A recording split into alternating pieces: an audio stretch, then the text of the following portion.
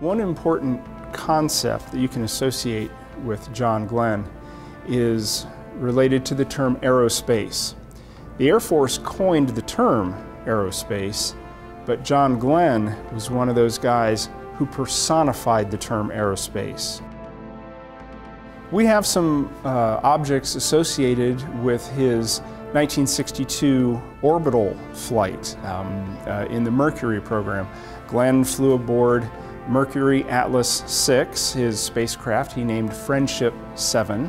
And we have some objects that he took with him, some film canisters, things to hold things, socks, some overshoes and so on. And the reason we have them here is because Glenn has a connection with the Air Force. During that flight, of course, the Atlas booster came from an Air Force ballistic missile program. So astronauts riding on top of this Air Force missile into orbit was a significant moment not only for the space program but for the Air Force as well. Glenn served as an Air Force exchange pilot, served in the Korean War flying alongside Air Force pilots, and served as a combat pilot there. 27 missions with Air Force pilots and downed 3 MiGs along the way.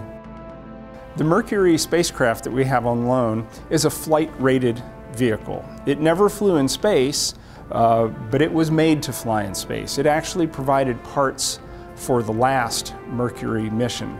And the things you can learn from looking at this vehicle is, first of all, how tiny it is. This is a tiny little vehicle. The astronaut inside could barely move and didn't really have to move very much, because the purpose of that vehicle was to prove that we could send a person into space, in the case of John Glenn, have him orbit the Earth a couple of times, control his spacecraft, and come back safely. You can see this spacecraft on loan from the Smithsonian in the museum's Space Gallery. When he was 77 years old, serving as an Ohio senator, he went back to space to become the oldest person ever to fly in space. If you go to see our Space Shuttle crew compartment trainer, you can see where John Glenn did some of his training for that mission, because all Space Shuttle astronauts trained in our crew compartment trainer. It's the front part of our Space Shuttle exhibit, so you can go and see where he trained. The purpose of his space flight on STS-95, a Space Shuttle flight, in 1998, was to study the effects of spaceflight on aging.